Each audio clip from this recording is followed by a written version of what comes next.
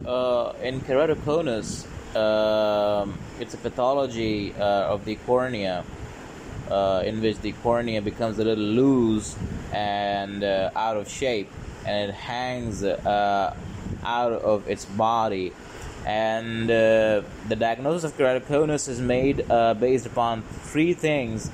Number one is some clinical signs that the patient may present with, and there is progressive astigmatism, and it is confirmed on corneal imaging studies. So all patients should be counseled on avoidance of eye rubbing and nocturnal eye pressure, because these patients have some eye pressure on their eyes when they lie down in a supine position at night.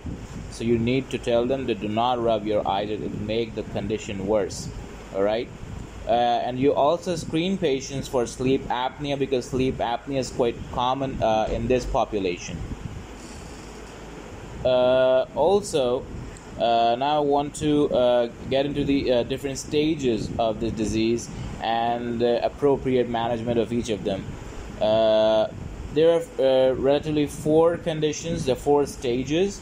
There is some preclinical stages or early stages, then we have some intermediate stages, and then some advanced, and lastly we have acute high drops, which is a condition in which you just do a palliative therapy or a palliative approach is required.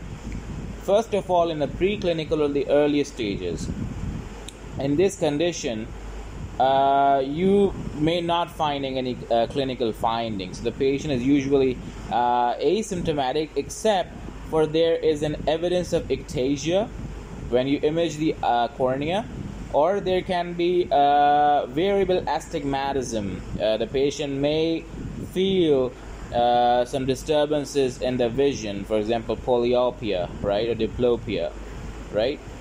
And there is quite difficult to achieve the vision of 20 by 20 in this stage, though it happens, but it is quite uncommon. So there is some visual acuity problems.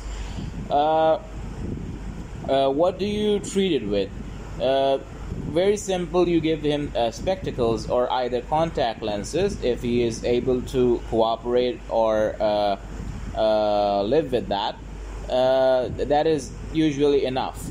But if still there is a progression, then you can do one more thing. You can do cross-linking, corneal cross-linking.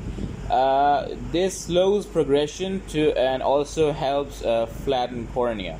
But remember that this matter is not FDA approved, so this all is upon your clinical judgment, and you need to be very aware of the circumstantial advantages or disadvantages. The second stage is intermediate stage. In this stage, ectasia is more pronounced, and also the apex is more steep. It is more flattened, right? And there are possible early scarring or haze even. So there are more visual problems. And spectacles usually do not work in this stage, so spectacles are gone.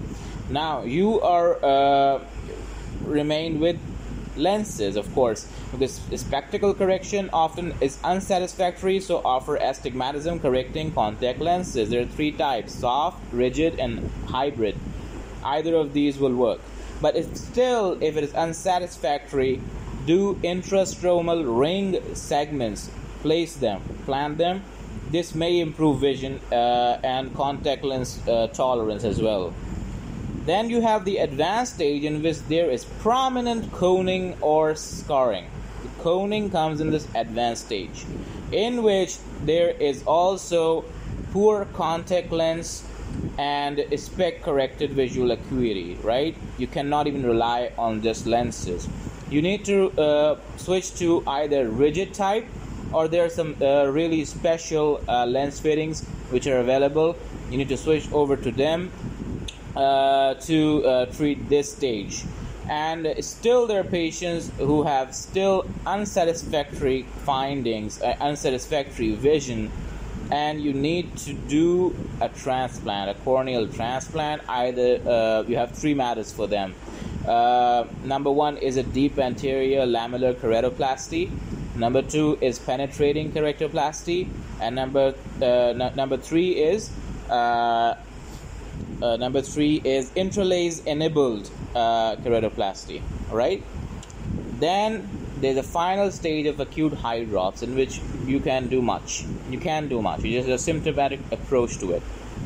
What happens is that there is a vision loss that is sudden, and it is painful, extremely painful, with a red eye, right? There is watering, and there is photophobia. So it mimics a lot some features of glaucoma and some features of uveitis, right?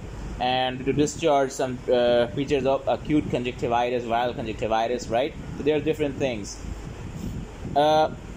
But you can differentiate between all of them, because the sign and symptoms are not just resembling to any one of the disease. For example, a sudden vision loss does not occur in conjunctivitis, right? And photophobia does not usually occurs in conjunctivitis. Likewise, watering does not occur in uveitis. So you can differentiate. And what happens? The reason is that there is a break in the fourth layer of the cornea, that is the Descemet's membrane, right? That is the reason. And what do you give? You give cycloplegics, you give hypertonic saline, and the last thing you can do is either do patching or bandaging the contact lens for comfort until resolution occurs spontaneously. That is all about keratoconus' management and staging. Please subscribe to the channel, that will help me a lot. Signing off.